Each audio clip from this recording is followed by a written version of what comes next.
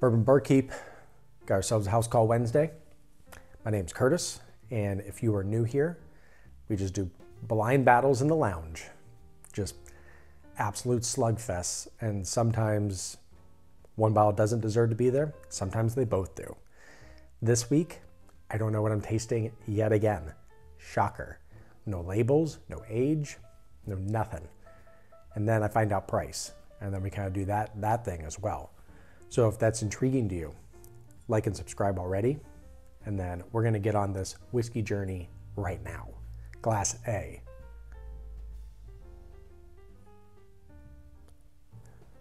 Okay, pretty traditional nose. I'm gonna come off as whiskey newbie. There's a lot of caramel vanilla in here, and there's just no way around it. Okay, starting to come out a bit more. Wake up, wake up. Yep. A lot of richness in here, actually. Got some kind of brown butter, maybe some graham cracker, maybe like a graham cracker crust, if you will. Pretty excited for those underneath like a nice cheesecake. I don't smell cheesecake, so I don't know why I said that, but it's just the crust. There's now a surprising amount of mint, or maybe even like a eucalyptus kind of showing up, to where there's got to be rye in it if you're getting those two notes, but that initial smell didn't lead me down the at least high rye path. Let's see what we got on the palate. Cheers.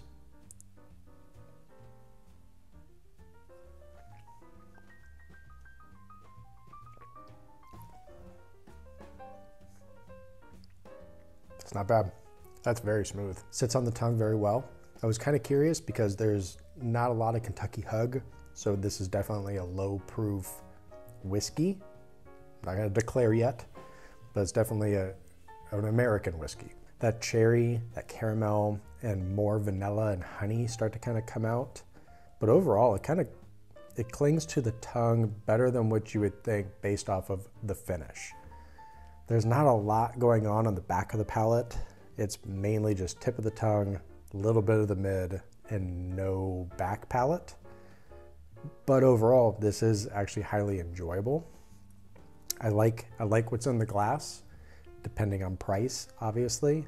This seems like one of those Saturday or Sunday pours during the football game, to where you just want whiskey on your tongue, and you don't care what the tasting notes are. You just need that traditional, this is what whiskey tastes like. Let's see if anything else pops out on sip 2. Sip 2, there is a lot more rye spice on sip 2 than what I pictured. You have kind of this mint and licorice kind of combo on the finish. Some clove kind of works its way in there, kind of post swallow as well, to where I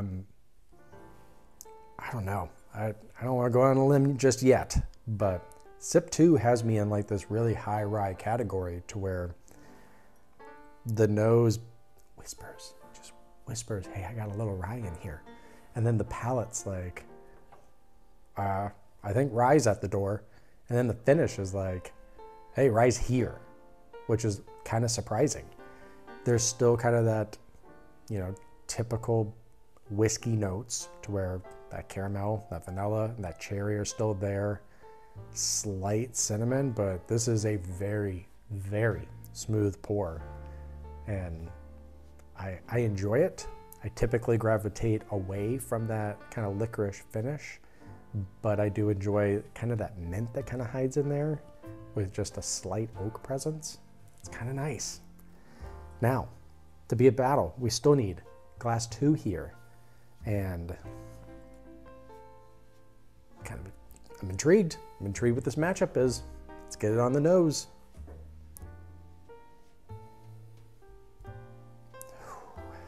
That's like a lot of citrus. A lot of citrus, like maybe a candied cherry and honey. What else we got? On the nose, this one is so much more fruit forward with honey and not a ton else either. I don't think that these are going to be the higher priced whiskeys on the shelf, but if they're lower, I mean, if these are under 40, I'm I'm really enjoying at least Glass A's pour.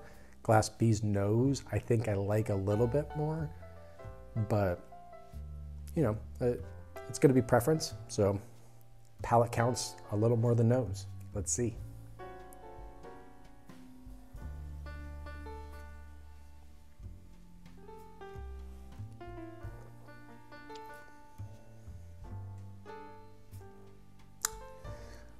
Not a lot there. That orange and vanilla, maybe like a creamsicle, does kind of poke its head in there. A lot of this one, when I was talking about Glass A and you went to that mint and eucalyptus to where you can kind of start to assume that there's at least some rye content in here, there is a rye spice in this one that, is it a higher rye? Higher rye than Glass A? I don't think so, not yet. But this one, that citrus continues, kind of like this nice lemonade starting to kind of come out to where, do I want to sit there and repeat the caramel and the honey and the oak every single time and vanilla? Check you vanilla. Not really. I mean, when they're really prominent, I like to give it, but yeah, this one goes so much fruitier than what Glass A is. Not in a bad way. This is just going to be, when it comes down to that scoring and you like that fruitier whiskey, no judgment, you know, it's 2024, no judgment at all. If you like that fruity whiskey, Glass B is definitely in a landslide. Let's see if we get anything new on sip 2. Sip 2, it's about more of the same. I don't think there's too much more coming out. I do think that there's more of the Ludens cop drops, not the Hall's cherry, the Ludens ones, where there's that twinge of medicinal. And you're like, does this actually do anything for my throat at all? No. Does it taste super good when you're 10 years old? Absolutely. Wow, that Ludens is actually extremely prominent. So if you want that cherry, citrusy, probably more orange, I would say. Do we want to get into specifics of oranges? You know, like your clementines and things? I don't think we need to go down that path. Let's save some time here and just get to the scoring. So I'm gonna go revisit real quick. We're gonna come back, score, see if anything else comes out, do a price reveal, do bang for the buck. Super exciting for everybody. So we'll do that, come right back. We're back, we've revisited. There's only 2 things to really announce, if you will. So Glass A, there's like this stale peanut, like one that was laying on like a, is it Texas Roadhouse, to where you can like just have no sense of respect for anything and you just like throw things on the ground. They still do that? Is that like a pre-COVID thing? I don't know, haven't been in a long time, maybe should. That being said, that stale peanut is still really enjoyable. Once again, going back to childhood, you're allowed to throw food on the ground? Let's do that. This comes across Glass A in that more just traditional whiskey. There's still just enough rye to where I'm like, there's no way that's just a low rye. So I'm gonna go out and go bourbon. I'm trying to work on myself when it comes to some of these lower proofs and not docking them, because it's not everything can be 120 proof. Do I like more of a hug? Sure. With these being a lower finish, there was still enough complexity between this like really nice sweetness into this oak, a little bit of cinnamon, and then that peanut started to kind of come out a bit. Glass B, on the other hand, there's so much Ludens cough drop. It was kind of shocking at this point to where we on Bourbon Barkeep have tasted enough whiskey to where I'm like, I don't remember that much cherry in anything I've experienced outside of just the cough drop itself. This one heavily fruit forward with that orange and lemon. You still kind of had that honey in there to where I think there's a place for it, but I gravitate towards Glass A a bit more on my day-to-day, if you will. So if I'm going into the supermarket or liquor store, I would probably gonna gravitate towards Glass A. So Scoring wise, we have the senses. That's just gonna be the pure experience, the finish, the complexity, all that fun stuff. So for Glass A, and we got the categories somewhere, but we have Glass A scoring at, I'm gonna go, it's just pleasurable. Like I can't put in the good stuff. Higher pleasurable, we'll just go 68. I don't think it should earn the right of 69 and just knocking on the door. And yeah, 68. Glass B, close. Like I think there's a place. I don't want to sit there and knock it for being a little more unique on that hopefully lower price tier. So we'll keep it pleasurable for sure. I mean, a lot of whiskeys can fall into pleasurable. This one, mid, just 65. Shouldn't be docked, shouldn't get a ton of credit. Mid, firm, pleasurable. Do with you what you want with that. Now, we go into bang for the buck. Bang for the buck, highly controversial in this channel. Some people really like it. Some people have absolutely quit the channel because of it. And I don't mean Noah, I mean like some of you out there. And if you left, open arms, come on back. You know, we all make mistakes. So based off of the randomizer, we had, let's see, what battle? 138 assigned to us. So I went into my little stash, got 60 and 35. Now I'm going to do the price reveal, if you will, at least in the Kansas City area for the people that have different prices in different areas. I apologize, I can't just look up everything. So at least in this area, we have prices of Glass A, 27, and Glass B, 27. Okay.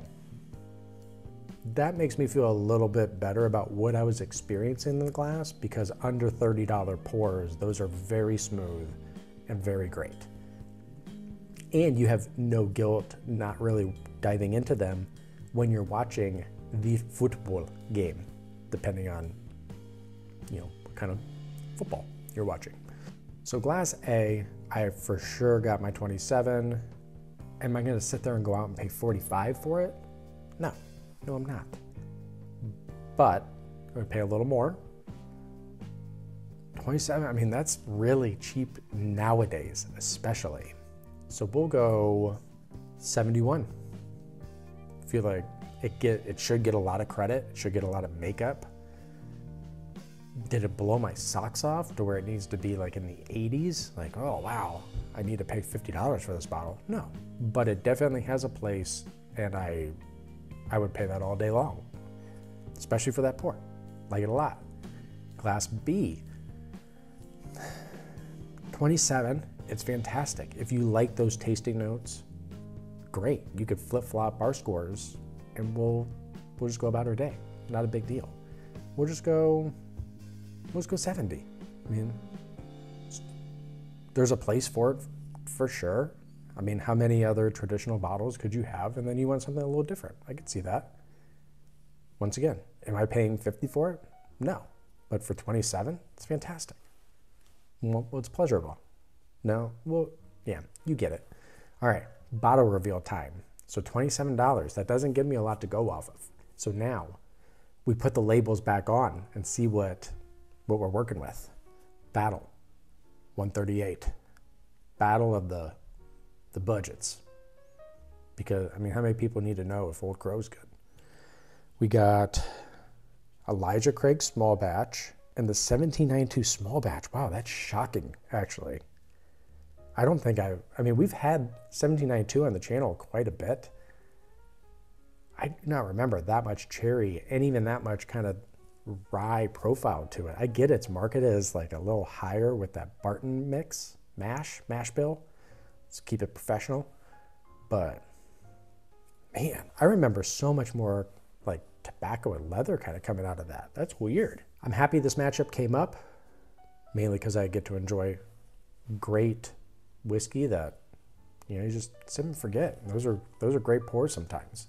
But those are two of my personal favorite bottom shelf ones. I know a lot of people will talk up Wild Turkey 101. If you're familiar with the channel, you know that I won't. it's not a personal, well, it is a personal thing, but it's not like a vendetta. It's just how beautifully and wonderfully made, you know? That's what you got to go with sometimes. So these are two of my personal favorites. Doing it blind was wild. So highly encourage you all to participate, whether it's the pours that we're doing on here, do your own blinds. Stuff comes out to where I did not think 1792 would go that route. Wasn't sure if they'd win, but I definitely didn't expect that tasting profile. So learn something new every day. Cheers.